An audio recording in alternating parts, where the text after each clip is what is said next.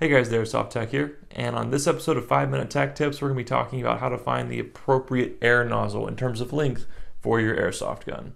So air nozzle length doesn't tend to be that big of a problem because most guns use standard lengths of air nozzles, but some guns don't exactly use the most standard lengths. So for example, if you have an M4 style airsoft gun, it might not actually need the SHS M4 air nozzle. That might be a hair too long than the one that you need, so you might either have to shave it down or get a different one.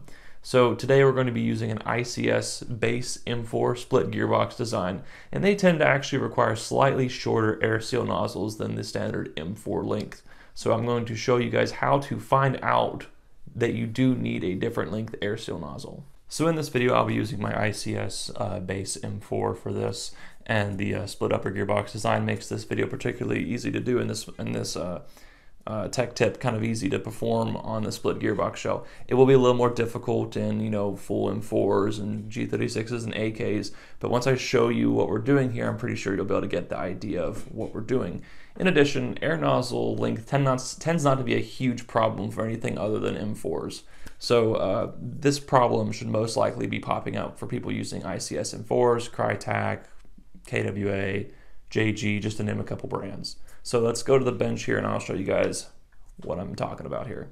So if you guys have been doing airsoft tech work for any amount of time, you'll know that not everything in airsoft upgrading is an exact drop-in fit. Sometimes you have to work with the part or tune the part to actually get it to fit appropriately and work appropriately in your airsoft gun. And air nozzles are no different in this regard. Sometimes they're too long, sometimes they're too short.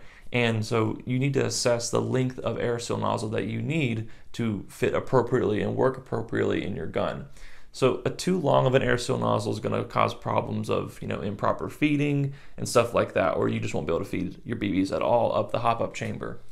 Too short of an air seal nozzle can actually cause double feeding, jamming, lowered FPS, and stuff like that. And so you do really want to get the appropriate length air seal nozzle to work with your gun to maximize your FPS and to actually get appropriate feeding. So today we're going to be talking about how to get the appropriate length air nozzle. So particularly with ICS guns, they are a little bit different, not quite fully on spec with Tokyo Marui specifications like other guns are. And this makes them a little different in terms of what parts work best with them. And so particularly with ICS guns, the version 3 AK nozzle tends to be the perfect length for the M4 split gearbox design. And so that's what I got in this upper receiver, and that's what I have in my DMR upper receiver for my ICS, and both of them work great. The M4 air nozzle is just a hair too long for this build. It won't work. I can't get it to feed appropriately or at all. And so all manufacturers are different, obviously. And so your experiences are going to be different with Crytac, with VFC, with GMP, G&G, JG. It's all going to be different. So that's why you need to know how to actually measure and assess the need, or assess what length you need for your air nozzle. And so, it's going to be a case-by-case basis. 9 times out of 10, the M4 nozzle is going to work in an M4 airsoft style gun. But if it doesn't, then you got to know how to actually go about fixing that problem. And so that's what we're going to talk about. All right, so I got the upper part of this gun apart here. This is an M4 air seal nozzle right here, and this is a AK air nozzle here. And we'll turn on our calipers and we can take a measurement.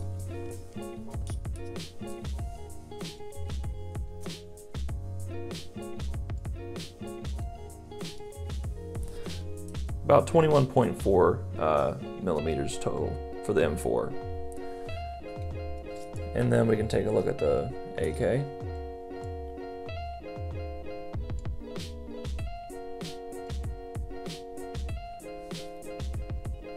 About 20.7 millimeters for the AK version 3 air nozzle. And so, obviously that's not a whole lot shorter, but it's short enough to where it is definitely going to cause effect, because thinking in terms of millimeters here, that is really small, and that might sound really insignificant to a lot of people.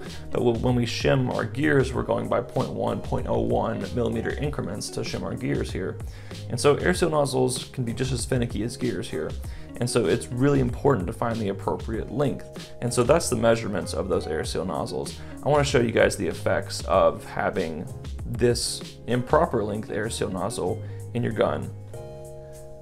So this is going to be an odd angle shot here, but this is one of the best ways I can kind of explain what's going on here and how to actually check your air nozzle length in your gearbox shell and your gun and hop-up chamber and all that good stuff. So assemble your gun the best you can. Here I just have the ICS upper. I have the ICS upper gearbox shell in and the hop-up chamber and everything. Try to have the hop-up chamber in the upper receiver. Try to have the gearbox shell aligned in the upper receiver and pull the tappet plate back with the air nozzle in there to see if your air nozzle actually clears. And like I said earlier, I'm going to show you guys what it looks like with the improper length. And there you go, just a hair too long.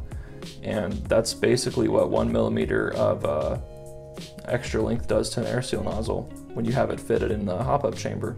It won't clear all the way back. And so you got to keep in mind your tappet plate can only pull back so far. It can't pull back any further than what the gearbox shell allows for it. So given you have a sector delayer chip, given you have, a full length fin on your tappet plate, it's not going to change this length pullback at all. You just can't change it other than getting another air seal nozzle or shaving this one down. And so what you can do is you can shave down to a length, so a specific length on a pair of calipers, or you can shave some, check some, shave some, check some. You can kind of go back and forth on that until you get the exact length you need. And all you got to be able to do is drop a BB in there, pull the air seal nozzle back, and if the BB loads into the chamber, your air seal nozzle is the appropriate length. So now let me put in the appropriate length air seal nozzle, and I'll show you guys what that looks like. Alright, so now I have the SHS version 3 AK air nozzle in here. The whole setup's the same, nothing has changed, just the air nozzle. And you can see, obviously it's a little different color in there. And we make just the appropriate amount of clearance so that a BB could feed through. And so we can actually test this and kind of show this by dropping in a BB. Make sure it's an actual clean BB. Don't get one off your floor, because it'll have blemishes, it might have cracks on it, it might not feed appropriately, even in a good setup. If it's a already shot BB, make sure you get a brand new one. And so we can kind of test it by pulling that thing back, tappet plate fin back, and it loads perfectly fine. And that is exactly how you want to test to make sure your air nozzle actually makes clearance. If it visually makes clearance, that's fine for some people. I always like to test things to make sure that that is actually occurring. Who knows? You might pull a tappet plate fin back and it might not actually feed the BB through, in which case you might have another problem other than your air nozzle length. So I just like to kind of test things as a proof of concept before I actually put them to practice. So yeah, that is exactly how you assess the need for and make adjustments to get an appropriate length air seal nozzle. Alright, so that's going to have to do it for this episode of 5-Minute Tech Tips. Thank you guys for watching. I really appreciate it. And I'd really appreciate it even more if you'd leave a like and subscribe while you're at it if you haven't already. And also comment down below about what your all's experiences are with air nozzle lengths. In my experience, it tends to be significantly more of an issue than with M4s than G36s, AKs, P90s. I've not always, but I significantly more run into this issue with M4s than I do all those other guns. So I'd like to hear what your all's experiences are down below. And if you have run into it with an AK or a G36, tell me how you went about correcting it and getting it exactly right. So yeah, again, thank you guys for watching, and I'll see you guys in the next video of whatever the heck I do. But until then, stay tuned, techs.